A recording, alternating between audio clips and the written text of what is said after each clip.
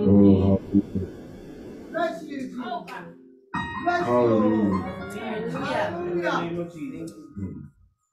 I love Jesus. I worship and adore you. Just want to tell you, Lord, I love you more than anything. I love you, Jesus. I worship and adore you. Just want to tell you, Lord, I love you more than anything. Hallelujah. Father God, in the name of Jesus, Lord, we love you. We thank you for gathering us together this day, Lord. Lord, have your way. Let your will be done. Let your word be spoken. Hallelujah, Jesus. Hallelujah, Jesus. Hallelujah. Move amongst us. Let your anointing flow. Hallelujah. I surrender myself wholeheartedly, Lord Jesus. Use me as you will in Jesus' name. Amen. Amen. You may be seated. Praise the Lord. Everybody had a good week? Amen. Everybody blessed? Amen. Amen. As am I. Amen. It's been a rough week at the house. Everybody's been sick. Cold. I don't remember what day. One of the days this week, I didn't roll out of bed until 3:30. My wife kept coming in every 3 hours or so and giving me some medicine. I was coughing, up at nights, coughing, and praise the Lord. And I started feeling a little bit better late Friday. I went in to the shop yesterday, and by about 3 o'clock, I was ready to be in bed. But praise the Lord. We're on the mend. I pray my wife is still dealing with it, as is Silas, but we know they're going to be all right. Amen. So just keep them lifted up in prayer. As I began to meditate over the last few days on today and what the Lord might have to say, I would find myself in a quiet space, listening. That is some way to hear from the Lord. You can just listen. Yeah. Oh, nothing yet? Well, okay. All right. I'll check back with you in a minute. So, some hours go by and you find yourself in a really quiet space and just start to listen.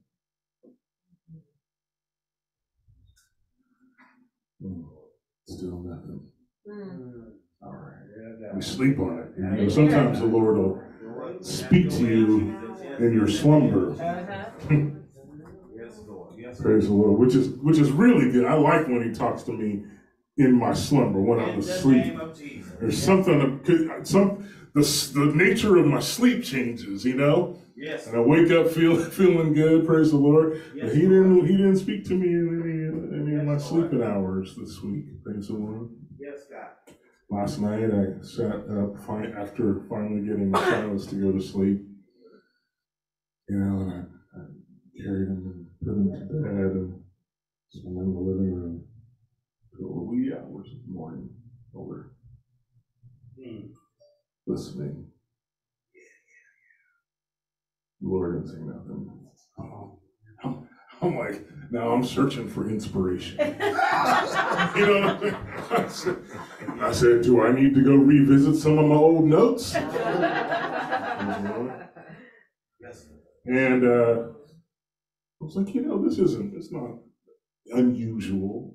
Sometimes the Lord gives it to me Sunday morning when I'm getting ready. Sometimes those are the best ones. Yeah. So even as I was getting ready this morning, Praise the Lord, I was listening. Just preaching. Nothing.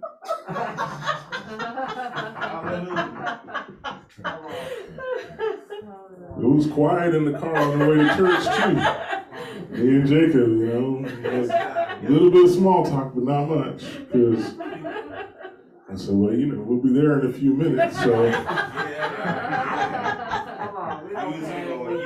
found myself listening. Came in this morning, I'm sitting there, my eyes closed, meditating, hearing the testimonies and everything. Because it has happened before. We're sitting in the pulpit, the Lord just dropped something on me. So I'm sitting there, feeling a little extra, you know, pain this morning. But I'm trying to focus and I'm trying to listen. And even as I approach the podium, I can hear it still. Oh, no. It's okay. God got you. So I began to speak and relay to you what I have been doing these last several days and even this morning. And the Lord gave me the message. And the message is, listen. All right. Wow. Yes, yes, yes. Yes, Lord. Yes, Lord. Yes, Oh, Jesus. Oh, glory to your name, God. When you think of the scripture, he that dwelleth in the secret place of the Most High shall abide under the shadow of the Almighty, it suggests to me a quiet place. A place of contemplation, of meditation, and a state of mind which causes you to listen. Hallelujah. Because we get so busy with life, with work, and all of the characters and attitudes that are there. We get distracted by family because we have obligations and responsibilities, and we have children and their activities. We have spouses to consider. Praise the Lord. We have household duties, chores. Hallelujah. We have bills and we have cars and to maintain, and on and on and on. The list is literally endless. Praise the Lord. If not endless, praise the Lord, it is long and it is perpetual. And you just start the same things over and over and over again. But our lives are filled with the things that cause us to be distracted, praise the Lord. And what God desires from us is to find a quiet place where we can listen. God will speak. He will minister. He will reveal, hallelujah. He will elevate, hallelujah. But if we are not in a position to listen, then everything that we hear, praise the Lord, is a distraction from all of the things that God wants to say to us. Praise the Lord. You understand that the Bible says it is the mind with the mind that we serve the law of God. Amen? It is with the mind, right? Be ye transformed, the Bible says, by the renewing of your mind. Praise the Lord. And if our minds are cluttered with the noise of life, praise the Lord, then we haven't created any space for God to do what is our first priority, and that is to instruct us concerning His work. Praise the Lord. So whatever you're into, whatever is going on in your lives, the Lord is saying this morning, I need you to listen. Oh my God. You understand that hearing and listening are two different things. You know, Jacob, my son, wonderful. Come out here, buddy. In the name of Jesus. Yes, Lord. Yes, Lord. Move swiftly, sir. Here. Oh, yeah. Have my seat. In the name of Jesus. Lord, this is a phenomenal child. yes, Lord. Praise the Lord. He is brilliant. He is talented. He is gifted. Yes, Lord. And he is anointed. Yes, Praise the Lord. Lord. Thank you, Jesus. However, he can get distracted. Praise the Lord. His midwinter break is this week, and he's been distracted in his room, praise the Lord, by his gaming system. So I have found myself on a number of occasions. Now, from where I sit, if I'm in the living room on the couch, to where Jacob's chair is at his desk in his bedroom, is only about 25 feet. And as you all know, my voice carries. Praise the Lord. So I have found myself several times this week saying, Jacob! Sounds like Bishop. Now, I know that my voice was loud enough to penetrate that door and hit his ears. But then I find myself again having to say, Jacob! I don't like raising my voice, and I don't like repeating myself. So then, I want you to understand, hear what I'm saying. So then I find myself having to change my posture. You understand? So instead of me sitting relatively relaxed on the couch, I sit up. You understand? I straighten my back and I turn my head towards his door. And I say, Jacob! And Jacob will make his way to the door and crack it open. And the first thing I say is, didn't you hear me? Yeah, come on. Didn't you hear me? Am I right? Yes, Lord. He said, I knew it. Come on. Jacob said, well, I had the headphones on. Thank you, because that just helps make my point. I love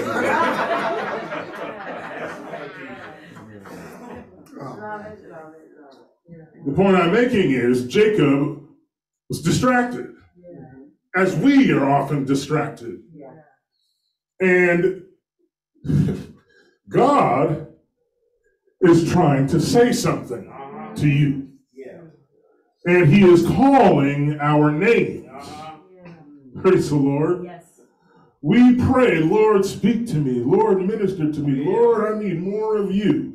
Lord, do this, and Lord, do that. And Lord, move in this circumstance, and Lord, move in that circumstance. Lord, give me direction. Lord, give me focus. Praise the Lord. And then when the Lord calls, praise the Lord, he doesn't get a response. Because we're distracted. Praise the Lord. So, God, in all of his goodness, praise the Lord, and his patience and his grace, calls out once again. Felicia! Rosie! Huh? All right. Trish!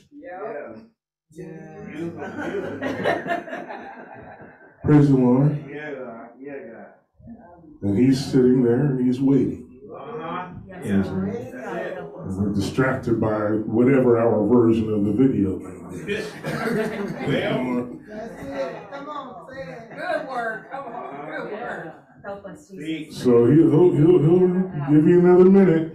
Praise the Lord. He hasn't run out of patience yet. That's right. Right. Right? But he calls out again. Yes. Felicia! Praise the Lord. Ijoma! Praise God. Come on. Rodney! Yes. And he waits. But we're not just caught up in the video game. We got headphones on. So we got our eyes set on whatever it is. Yes. We got our ears tuned into whatever the other thing is. And we are putting God in a position where he is going to have to adjust his posture. Help us, Jesus. For me, it is turning my head and shouting Jacob's name. But for God, because this isn't a temporal thing, this is a spiritual thing. The Lord is saying, oh, I see. So I call you, but you don't hear me. I'm speaking to you, but you are not listening. So if I'm going to have to get your attention, maybe it's time to introduce a little bit of a trial. Some people wonder how they end up dealing in situations all the time. Well, maybe it has something to do with the fact that you are not listening all the time. That you are distracted continually and without end because you care more for what your friends have to say than what God has to say. Because you are more concerned with the attitudes and the feelings of your family than you are with what God, hallelujah, and how God is trying to inspire you to move.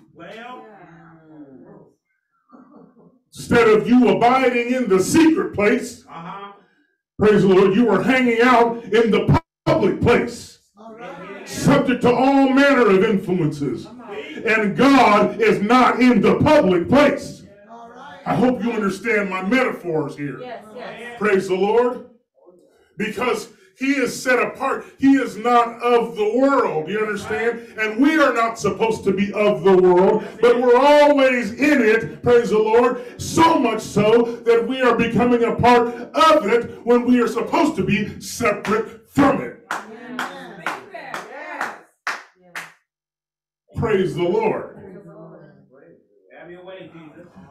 I ministered one time, and I believe I shared it at a Greater Light service, that the Holy Ghost is a necessity, but it is not a guarantee. Praise the Lord. You understand? You at some point, if you have received the Holy Ghost, have found yourself at the end of yourself. Praise the Lord. And God saw that you were completely turned over to him. And he said, now is the time I'm going to pour out my spirit upon you. Hallelujah. And you are going to receive me. And as Bishop used to say, nobody gets the Holy Ghost pretty. Praise the Lord. So you were crying, you were snotting, hallelujah, you were shouting, you couldn't get it. Oh, Jesus, looking crazy. Thank God they weren't recording. Speaking of recording, I'll tell you what, I see some stuff on Instagram and people breaking out, shouting, and then you got a dozen people with cell phones on, and I'm like, well, what kind of spirit is moving in there if it ain't touched the people with the cell phone? Jesus. Because I know it was my experience in church, when the Spirit gets to moving, when the anointing gets stirred up, praise the Lord, I don't care what state you found yourself in when you walked in the door, praise the Lord, but like a wave, and come on, it comes and washes over you. I don't got time to be on a cell phone looking at somebody get a praise. I'm like, if they're getting a breakthrough, then I'm getting a breakthrough too. If they're receiving a blessing, ain't no blessing coming from the cell phone. Praise the Lord. Come on, somebody. Praise the Lord. The Lord is trying to communicate with his people, but his people are distracted. They can't hear him because they're caught up in the things of the flesh. Praise the Lord. You are not flesh and blood. You are spirit and flesh. You came through. You got it ugly. I know. Praise the Lord. Praise the Lord. Roll on the floor. All of it. Praise the Lord. Jesus have mercy. Somebody, I don't know if anybody else was here tonight. Brother Rodney got the Holy Ghost. Jesus, he said, speak, Lord, speak, Lord. That's all Brother Rodney did for 3 hours. He spoke and he spoke, and he spoke, and he spoke. And he kept speaking, and he kept speaking. And I was like, he must know he got it by now. He must know he got it by now. Praise the Lord. I was tired, praise the Lord. We came the way we came up. You don't tell somebody they got the Holy Ghost. We don't mind. If you don't know you got it, then you keep working at it. Praise the Lord. So Brother Rodney worked at it for 3 hours. Praise the Lord. And he walked around that church. Oh, he's still doing it, ain't he, Sister Cherie? Praise the Lord. Praise the Lord. But you got the Holy Ghost, the Spirit of God. It transformed you, made you something different altogether. It made you a spiritual creature. Your humanity is secondary to the Spirit of God that abides in you. Praise the Lord. But because we are in the world, some of us, had a greater affinity for the things of the world before we got saved than others, which means some of us are more susceptible to be drawn away by the lusts of our flesh and enticed. Praise the Lord. Somebody say amen. Amen. Okay. We drawn away. When you are drawn away, the word means what it means. What are you drawn away from? Come on. From the godliness that is within you.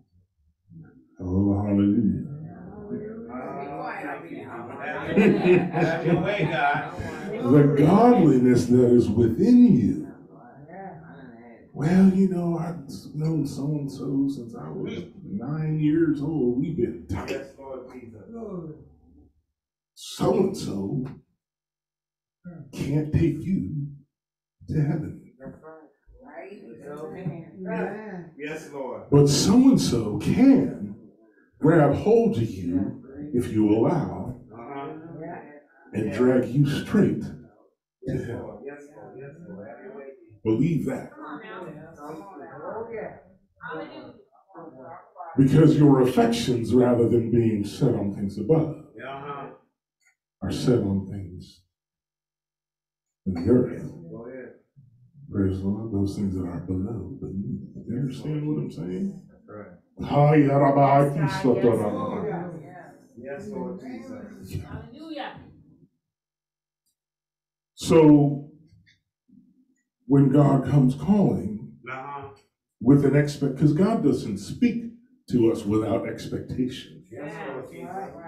I don't call Jacob's name without an I call him because I need something from him.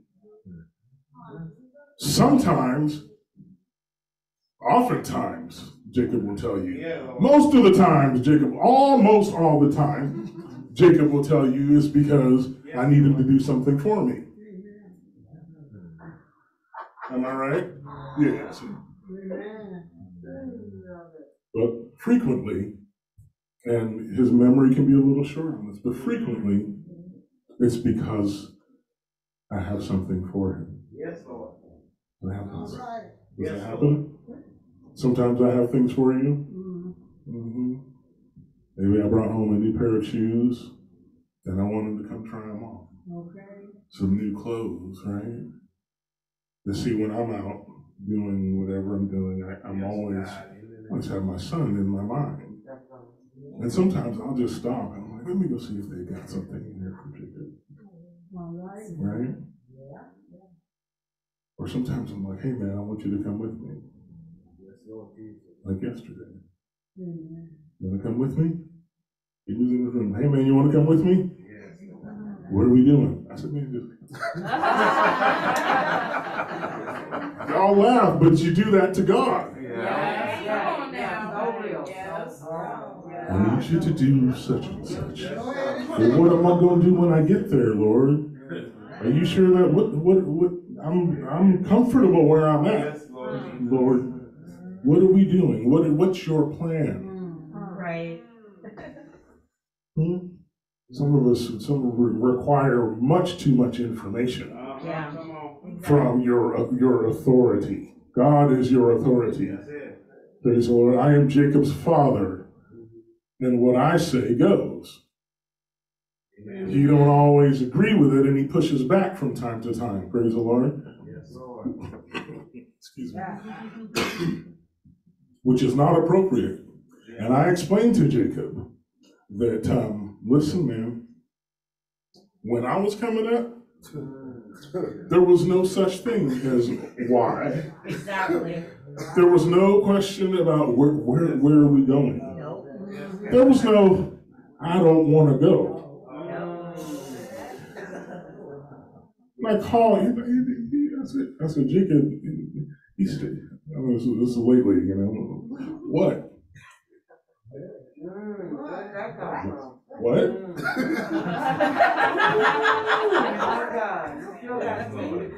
I said, did I just tell you that? I said, in 50 years, I have never responded to either of my parents, what? Ever. Did I tell you? I said out of God, you think my lips are big now? Oh, I don't know what that Fat Albert, can you remember the Fat Albert character? Not even me.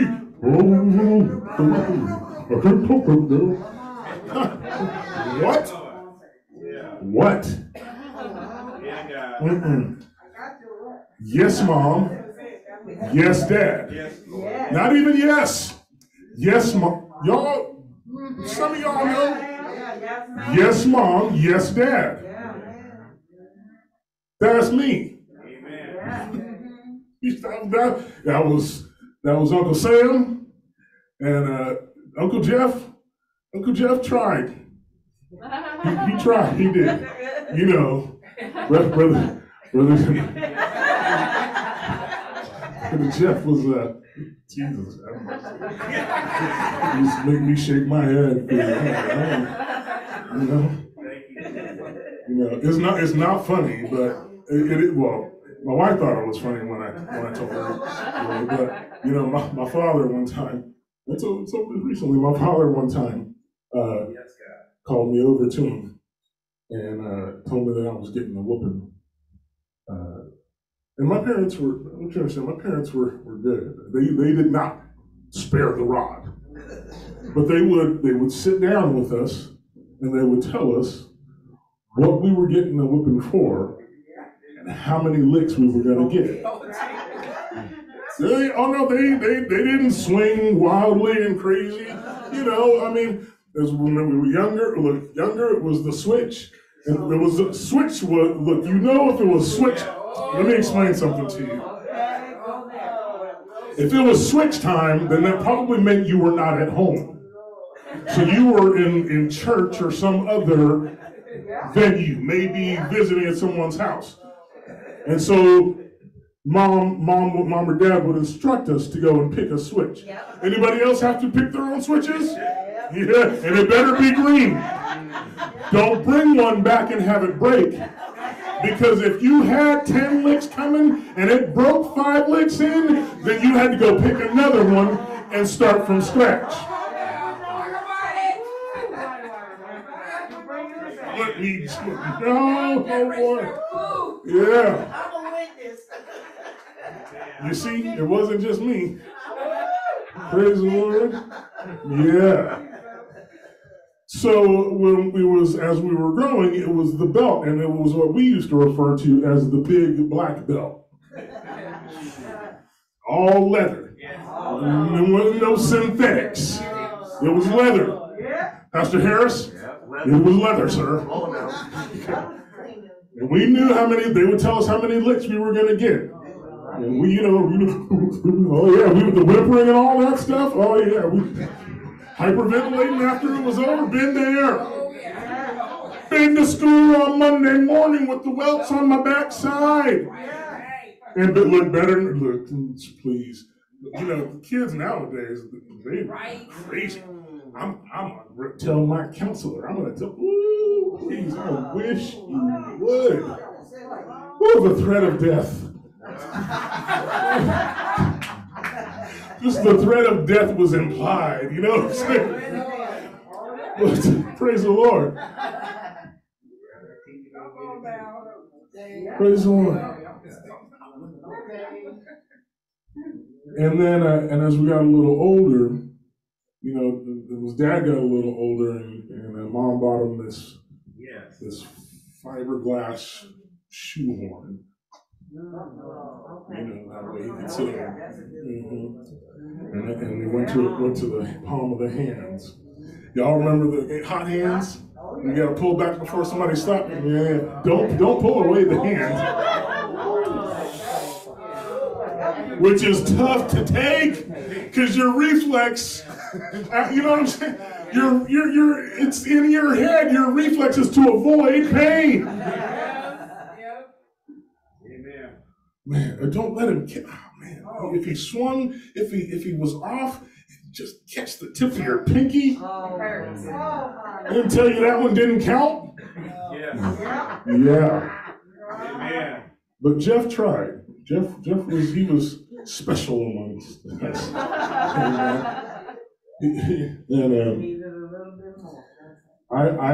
I distinctly remember one time, and I don't know what preceded. I can guess.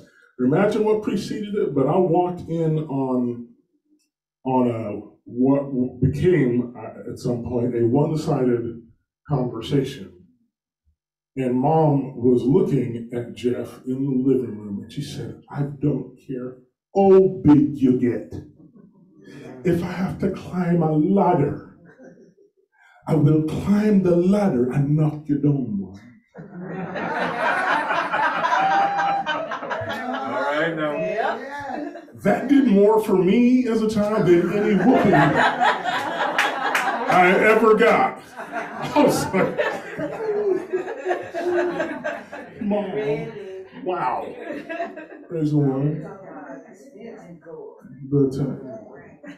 But what am I saying here? Listen, the Lord is trying to speak to you. Yes. And He has called, and He has called, and He has called. And you have not responded. Come on. You have not responded to His words. You have not shown deference to His authority. Praise the Lord. You have stepped out of bounds and violated your relationship with Him.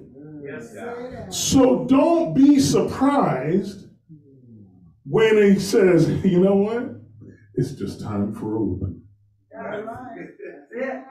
It's time for a whooping.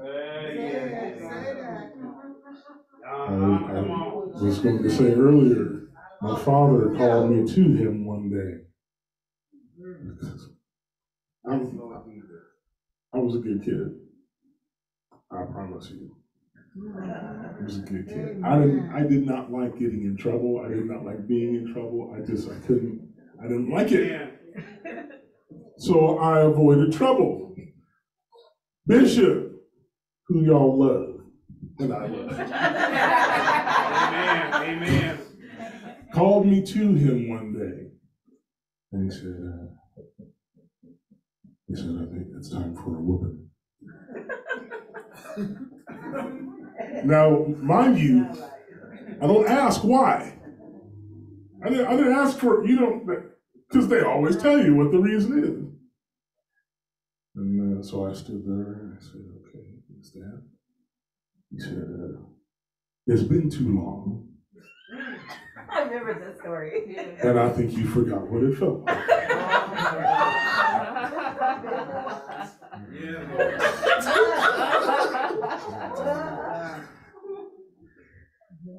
Yeah. No, yes. Y'all, listen, if it wasn't for the fact that they are so, they are, especially when it's in present tense, but they are so loving and kind and, and we're such amazing parents, I might have developed some trauma from that incident. Because and I told her, I'm like, it's not funny. She laughed. She really did laugh. This was just a few days ago. She never heard the story before. I said, no, it's not funny. I said, it wasn't funny at the time, that's for sure. Praise the Lord. Praise the Lord. But you cannot be surprised that if on occasion, even if you are walking upright before the Lord, that he says, he may not understand this, but I need to toughen him up a little bit. I need a little bit. I need a little bit more. And so he might bring something our way. But if we have been focused, because like I said, I was a good child, right? I didn't misbehave. Right? Yes, Mom, yes, Dad. That's me. Right? Yes, Lord. But even if we're doing right, sometimes we can do better. And we shouldn't have to do better through coercion or through corporal punishment. We should do better because that is the point of our pursuit of the Lord and holiness. You understand?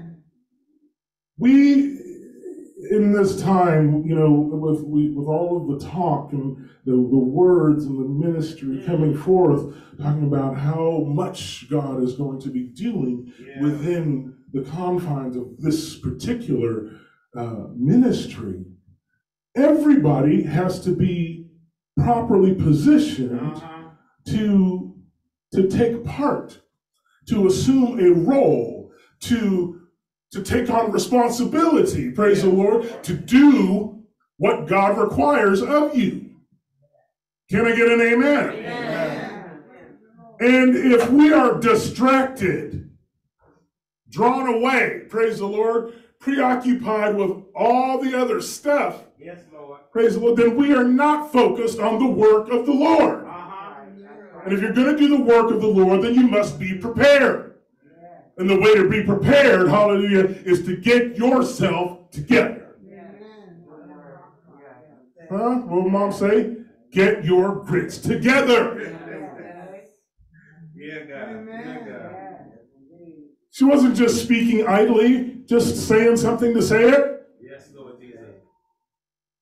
If you are pursuing a career path, praise the Lord, if you just go in and do the job, if you just do the job,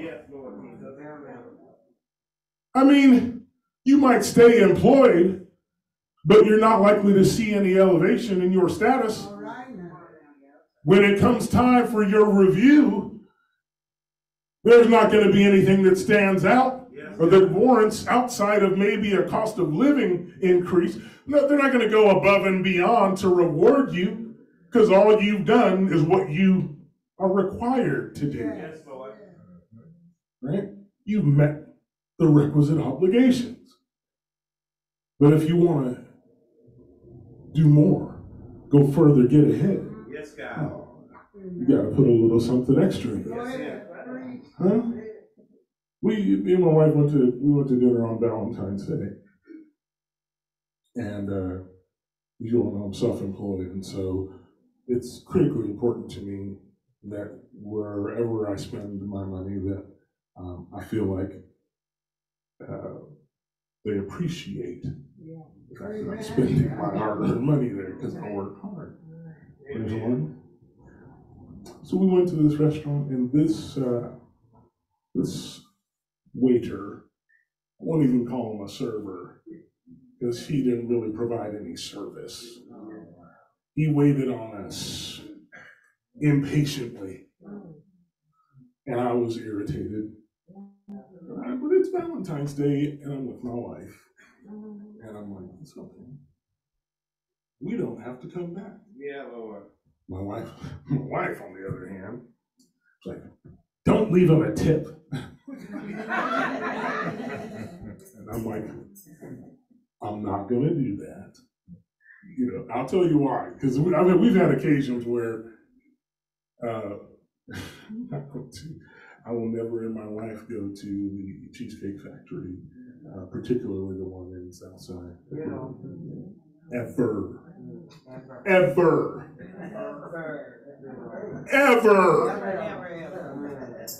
But before we left that place, I asked to speak to the manager, and I explained to the manager how completely unacceptable the service was. Yes, Lord. I said, and I want you to know that I am leaving a 15% gratuity.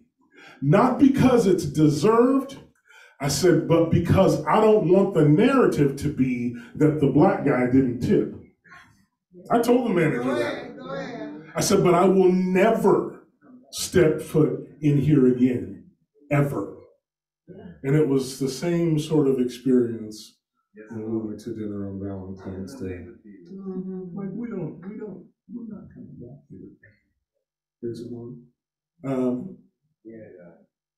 Because he wasn't interested in, I guess he figured that he would just get what he got, right?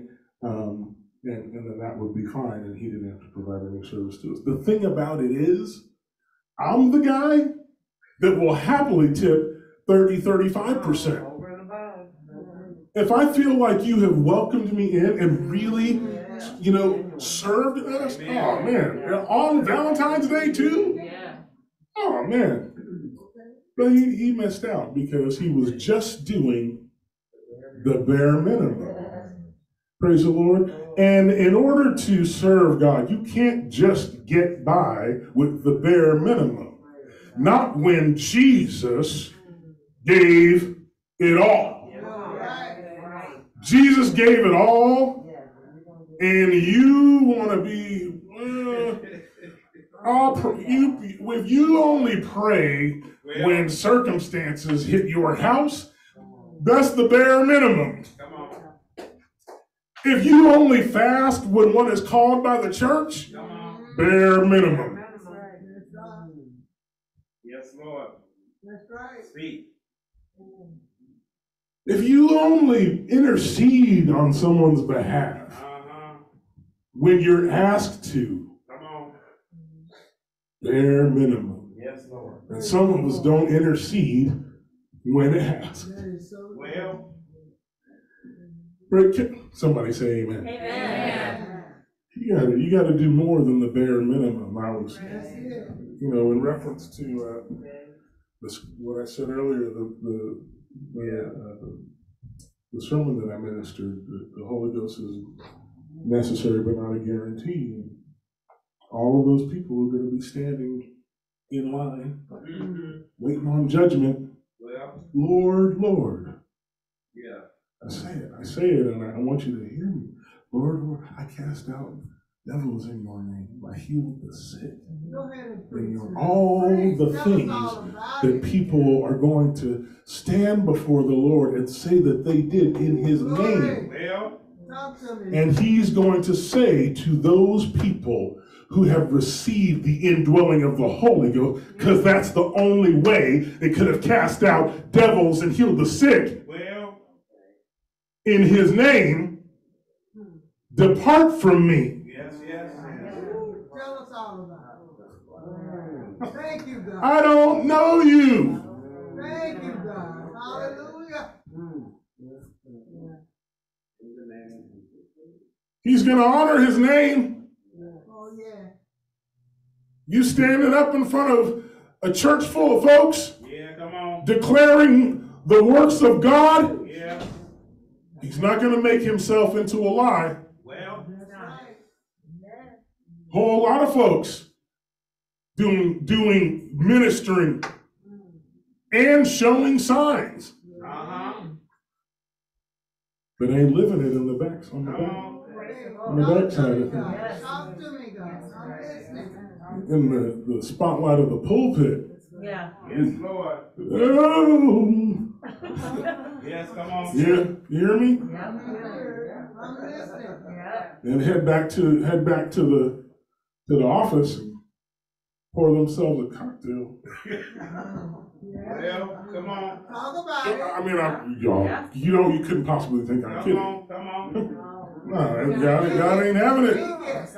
He ain't having something worse than praise the Lord. Amen, Sister Phyllis. Well, He's not having it. Listen.